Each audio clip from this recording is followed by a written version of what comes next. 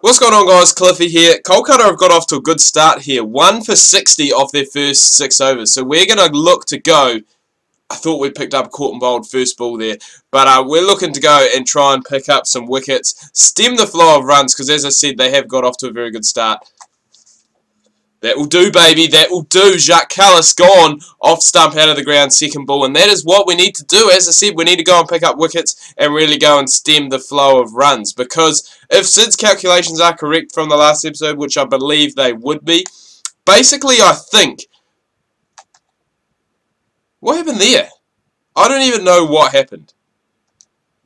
That was weird. But basically, yeah, if his calculations are correct, which I assume they are, because most of the time when it comes to stuff like that, he is very thorough with his calculations. Basically, in the last, today we're in round 15, we've got a bye next round, and then we've got rounds 17 and 18. So basically, I didn't think that was going to be any good. I thought I'd dragged that big time, but it's gone on to hit middle stump. Basically, if his calculations are correct, in the last 3 games that we have, taking into account that we don't get any points for a bye, which I don't think we do, basically we just need to win 1 out of the last 3 games, and that is going to guarantee us first place. We are currently 4 points ahead at the moment with this game in hand, so if we win this game, going to be 6 points ahead. Our net run rate is going to be superior as well. And we did what we wanted to do in that over. We went and picked up the wickets, brought the runs down. I think it was a double wicket maiden as well. So yeah, we've gone and we've done our job. We've stemmed the flow of runs. We've broken the partnerships. Catch that? Oh, don't know who that was, but we've gone and done that. So that's the first run that's been gone and hit off us. But it's good. We've brought the run rate down. The run rate was at 10. It's now down below, just above 8. Would still be nice to go and get Bisler. He's down the other end. He's still playing. Oh, give that out, LBW umpire. Come on, umpire, please. You've got to give that. You've got to give that, umpire. It worked well. A review worked for me well. Was it last recording? I think. No, it was when I talked about it in my last recording. I was actually playing a one-day game in my batting career. I don't think this is out, though. Nah. It's just missing.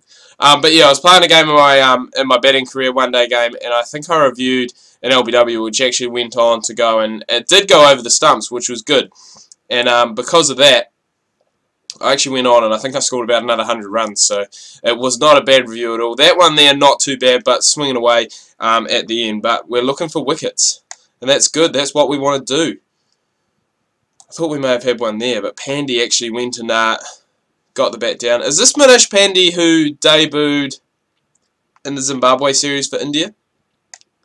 I'm not sure. They had so many new players, I can't tell. And that's a big outside edge.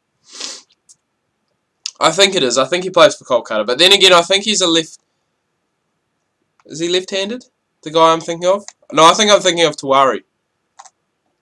I don't know what's happened there. I think that's gone straight through the legs. Straight through the legs. Another good over this one. Just the 1 run off it so far.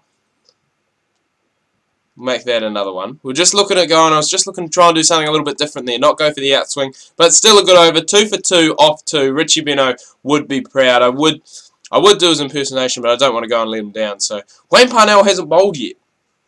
And here's our 5-star bowler. So we're going to bring him in, and hopefully he can go and pick up some wickets as well. Break the partnership, which I think he did potentially go and do. Yeah, 4 down now. So 4 down for 69 after being 1 for 60 off 6 overs. In the next 4, 3 wickets and just the 9 runs. So it has been a great comeback by Pune so far, and hopefully we can go and continue on that fight back. And as I said, win this game basically guarantees us first place. Basically guarantees us first place. There is actually something else I can talk about IPL. Obviously, while I was away, I believe it happened. But Chennai and Rajasthan both out of the next 2 seasons of the IPL due to match fixing in earlier tournaments, I believe. That one there's just gone and scraped the outside edge. What does this mean for the IPL? What's going to happen? Are they going to run it with 6 teams? A lot of people saying they are going to run it with 6 teams and just play each team 4 times, which I think is going to get a little bit repetitive.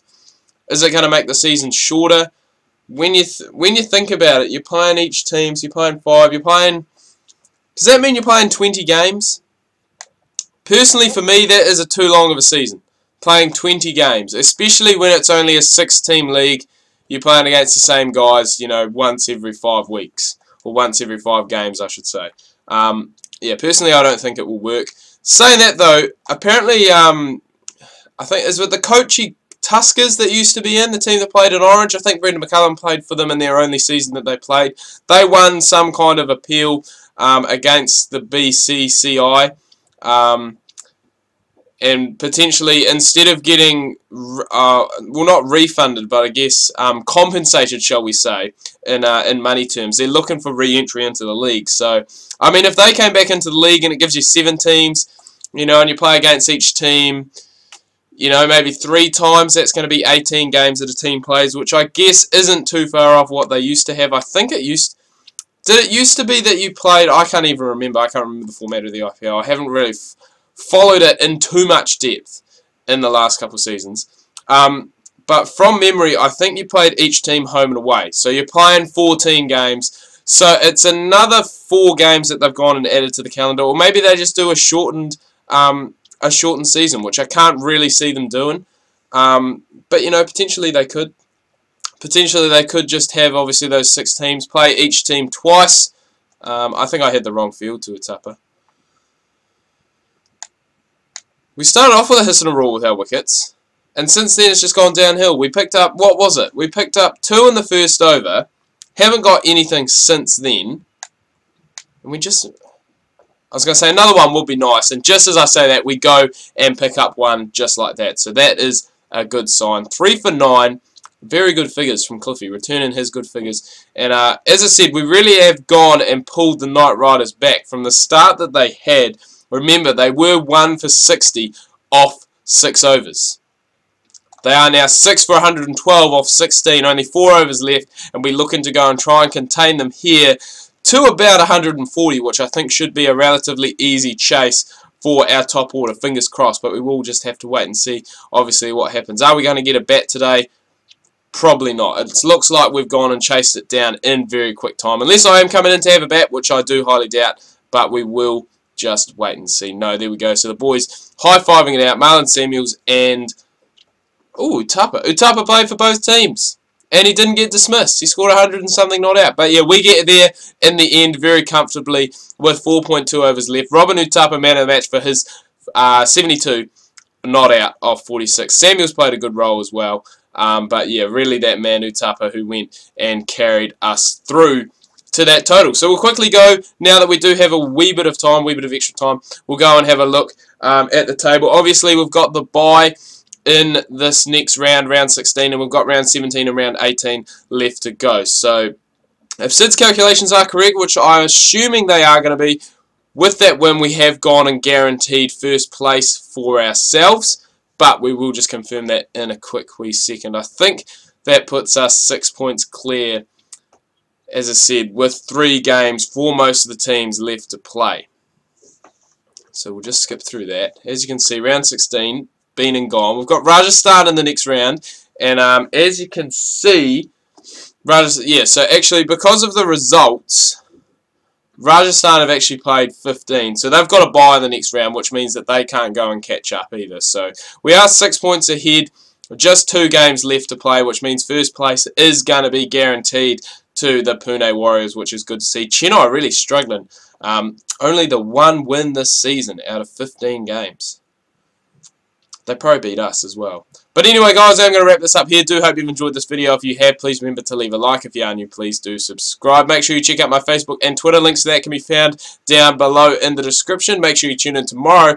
Back to Virtual Tennis 2009 World Tour, where hopefully we are going to go keep increasing that ranking, playing those high challenger events, and possibly even look at going and playing in some Grand Slams in the foreseeable future. Hope you guys have had a good start to your week, and we'll see you tomorrow.